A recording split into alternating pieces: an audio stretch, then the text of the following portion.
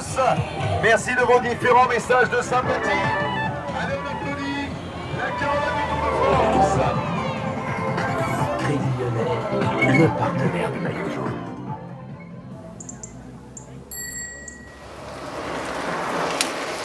The cyclist is his own gyroscope.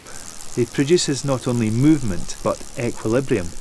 The faster he turns his legs, the more harmonious this equilibrium becomes. He's spinning. If your wheels spin round, your legs spin round. If your legs spin round, your head will too. The bike is my essential metaphor, my fundamental model. As long as I'm pedalling, I'm in equilibrium. As long as I'm pedalling, I'm spinning circles.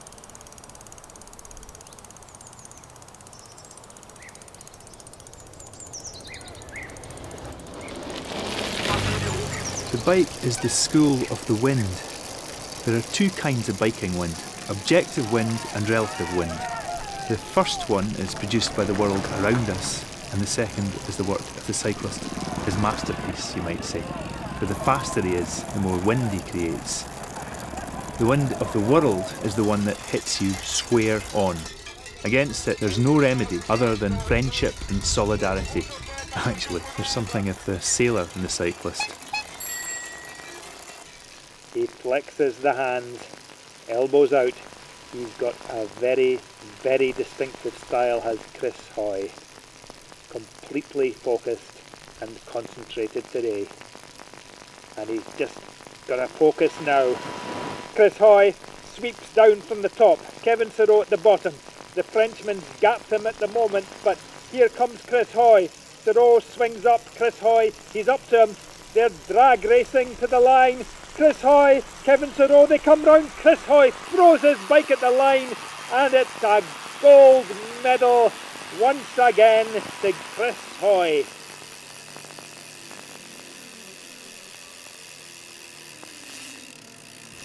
I've always been very attentive to my position in the bike. A good position allows you to go faster, further, longer. There's one cycling mystery that fascinates me. Some people are made to go on a bike who say they have class, in cahoots with the wind, feline and unreadable. A real bike does not squeak, rub or groan, it purrs. But if you pass a wall, you can make out the light hum of the chain on the cog.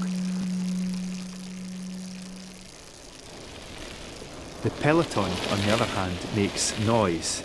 From the outside, it's a powerful and low-pitched breathing, a breathing that no mechanical noise could conceal.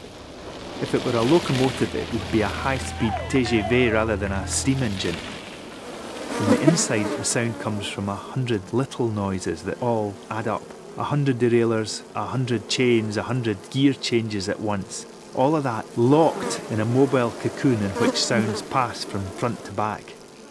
If you're adroit enough to maintain your position, the peloton is a protective bubble that isolates you and pulls you forward. If you listen closely, you can make out bits of chatter, laughter, quick commands. At the start of a climb, that's fun, but when you really start to gasp and fight for air, and you hear someone who's still cracking jokes, it's not as amusing.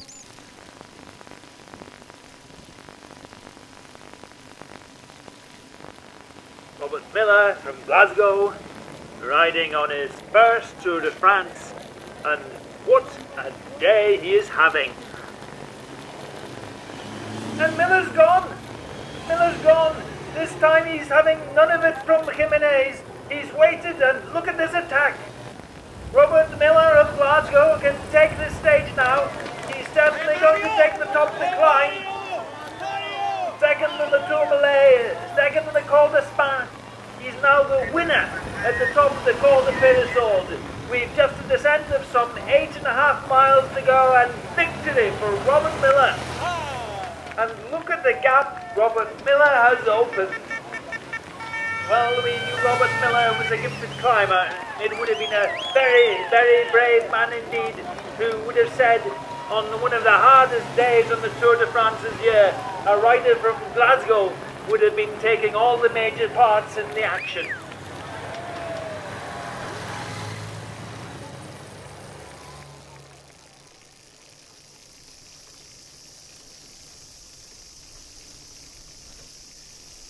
With the bike, there's an animal relation with the world.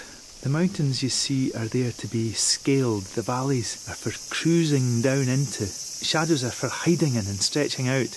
To be in the landscape, in its heat, its rain, its wind, is to see it with different eyes.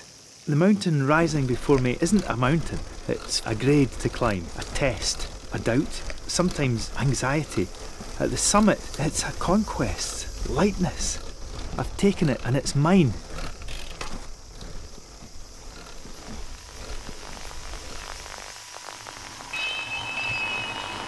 This unknown amateur rider from Ayr in Scotland is now smashing the most coveted record of them all. His radical style, his homemade bicycle, the world hour record is going to fall to Graham Obree by the end of this lap. There's no doubt about that now. 51.596 kilometres. Francesco Moser's record of 8 years ago has gone to a rider on a homemade bicycle.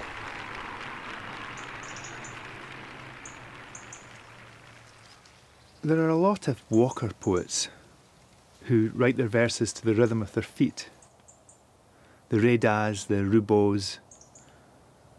Cyclist poets are less numerous, it seems, but that's an oversight since the bike is a good place to work for a writer.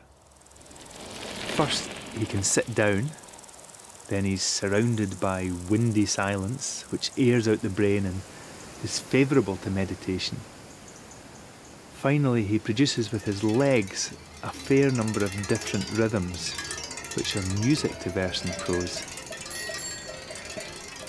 Peaceful ramble days are perfect for text brewing. I leave with a sentence, an idea, and I spin it around for a few hours. I've come home with a story almost finished, an article, the end of a piece. When I write this way, I can tell whether it's headwind prose or tailwind prose. On a bike, I love working with paradoxical thoughts, thoughts that appear maladapted.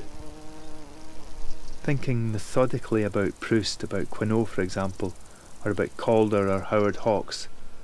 I love experimenting with the distortions that effort causes texts and reflections to undergo, what sweat oxidises in them, what they bring to my cycling performance. To create a desire for something one needs is to engage in a labour of human happiness. To identify it and want it is to define oneself as a person. That's the secret of culture, the secret of cuisine, the secret of kindness. It's also the secret of the tiny cyclist on his bike in the vast countryside, miraculously in equilibrium on his two wheels, trying to catch his own shadow.